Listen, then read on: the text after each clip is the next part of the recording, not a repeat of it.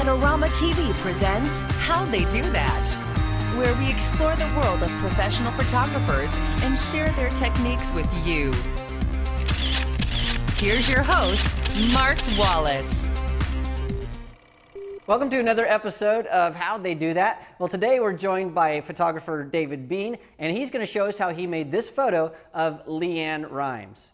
But before we start, let me tell you a little bit about David. David is a lifestyle and celebrity photographer. He's shot people like Taylor Swift, Brad Paisley, of course LeAnn Rimes, Ja Rule, and supermodel Nikki Taylor. Well, welcome to the show, David. Hey, thanks for having me. I really appreciate it. No problem. This is going to be great. Well, tell us a little bit about yourself and about your photography. Well, I have been shooting only for about 5 years full-time. Before that, I owned a graphic design firm for 10 years.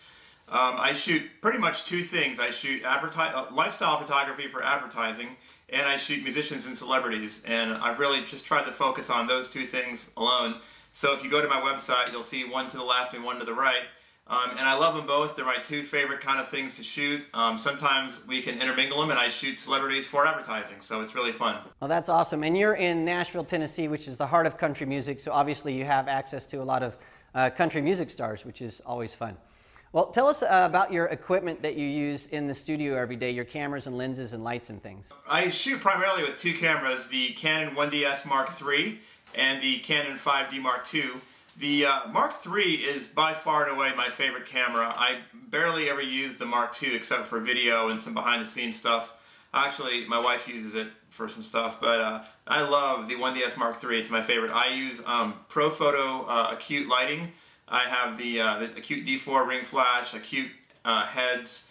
I have some ProPhoto modifiers like Beauty Dishes and Octabanks and things like that. I also use Alien Bees for fill lights and backlights, and even for the main light sometimes as well. I really, really like them. I think that they're highly underrated. Well, I've noticed in your images that you are what I call a master of the background. And what I mean by that is, as a photographer, I find most of the time it's pretty simple to get your subject clearly in focus and well composed, but the background, especially in environmental portraiture, can be a real beast.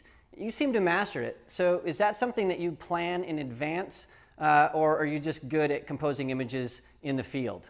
Well, I really think it comes a lot from my graphic design background. As a designer, you know, I had to create something out of nothing. Like you start with just a blank screen, you know, or a blank piece of paper, and you've got to create a world. And so I've kind of brought that over into my photography, and I like to kind of create a scene. I mean, I know there's a lot of very talented people who shoot on you know, seamless backgrounds and just, you know, cyc walls and things.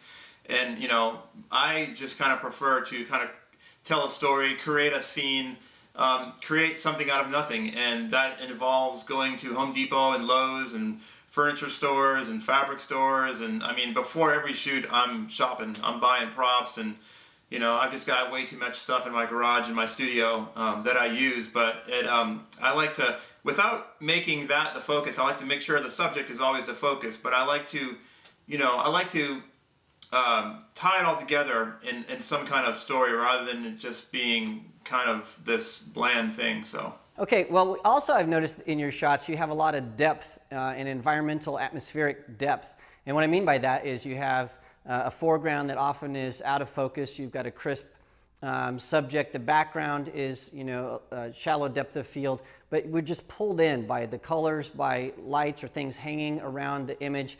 Do you, again, plan all of that stuff out? How do you go about with your workflow? What's your strategy of making sure that we are pulled right in and we have that three-dimensional feel to your images? Well, for one, I am a huge fan of long lenses. I mean, I do shoot 24 millimeters sometimes, but I'm a big fan of long lenses, and when you use long lenses, things get compressed and things get out of focus, and that's just the kind of way I like it. I like separation. I mean, there's always a time for a shot where everything's kind of in focus, but I like to kind of separate the subject from the environment, because I do build these kind of, you know, crazy get-ups and backgrounds and sets and stuff, and I don't want them to get lost in them, so I do need that kind of, that compression, that separation, and I just don't like being close to the subject. I like kind of giving them some breathing room and, you know, giving them the distance anyway, and so the farther away I get, the longer the lens, it just makes everything really nice and just compressed really well. I like it a lot. Well, let's get to the heart of the interview, and that is the LeAnn Rimes shot that you took with the leaves and stuff around her. I noticed you had another shot that looks very similar to that of Cody Bender.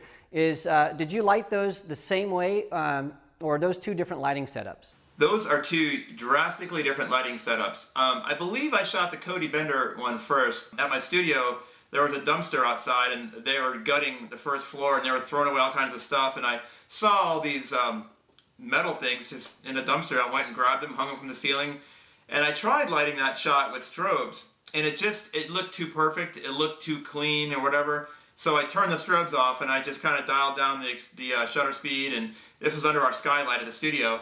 The LeAnn Rimes one was complete opposite, total technical overkill. There's a silver wall in my studio that is like the most insanely hard thing to shoot. People have tried to shoot in that silver wall and failed miserably, and I've only seen a couple times that wall has been shot successfully. And I was so proud of myself that I was able to pull this off, because that wall is so highly reflective. If you shoot it, you're going to get this giant white, just blown out thing behind you, no matter how you try to flag it or whatever. So what I did was I put strip lights, which are basically softboxes, but they're tall and thin, about 15 degrees, almost like right next to her face, because if I threw any light on that wall, or too much light, it was going to just turn white, and it would just kind of overexpose. So I put these strip banks like on both sides of her, about 15 degrees. Then I tried that, it looked good. I wanted some rim lighting from behind, so I took my Profoto ring light, which I never use as a ring light. I always use as a backlight. I use that ring light mainly for rim lighting and stuff. I just love the way it looks. And then I took the Beauty Dish, which is kind of like a ring light, on the other side. So I've got a Beauty Dish and a ring light 45 degrees behind her for rimming her and rimming the leaves. Some of it spills onto the wall, just enough. And then I've got the two Chimera strip banks in front of her that slightly bleed onto the wall. And then I don't remember if I drug the shutter or not, but yeah. And the thing about that photo is her skin looks flawless. I mean, it looks like it's been highly, highly retouched. There's a tiny bit of retouching on her skin, but not much. Like, everything you see there is pretty much straight out of the camera, as far as like the sheen and the shine and everything. So. Well, that's phenomenal. Thanks for all that information. Well, I've noticed that you've also added wedding photography to your list of things that you do. Tell us a little bit about how you got into wedding photography. Well, it's really interesting. I partnered with a girl, Kelly Trontel, who's a friend of mine, and I had always thought wedding photography was pretty lame until she kind of introduced me to a really artsy, creative side of it. And so it kind of got me excited, and it's just a side thing. Neither one of us really need to do it. It's just a side project for both of us. So it's been fun. Awesome. And as an extension of that, you're doing a wedding photography workshop. You're actually calling it a retreat in Montana this summer. I believe it's in August. Tell us about the retreat and what's going on there and how it can help other wedding photographers. It's basically a photo retreat where for 3 days all expenses are covered, your meals, your lodging, everything. It's at this gorgeous, gorgeous Whitefish Lodge in Whitefish, Montana. And it's kind of like a workshop. We teach you a few things, but basically we give you tools to go out and do these things yourselves. And so we team you up with other people. We give you, it's kind of like maybe Apprentice. We give you projects to work on, and then you go out and you do it. You shoot these things, you work on these projects, and you come back, we critique them, we tell you what you did right, what you did wrong. It's kind of more along the lines of empowering you to kind of teach yourself, not just stand there and lecture you for 8 hours. Well, terrific. That's going to be a lot of fun, and hopefully a lot of people will show up for that. Well, thanks for joining us today, David. Yeah, thank you for having me. It's been a pleasure. Always good to talk to you, Mark. You bet. And I wish I could come join you in Montana. That's where I grew up. So it's going to be a blast. Well, remember, if you have any questions about photography or videography, you can send those to me at askmark@adorama.com. And for more of David Bean's pictures, go to the Adorama Learning Center. We've posted some there. And we also will have a link to his wedding workshop retreat, so you can find out more information about that. We'll see you next time.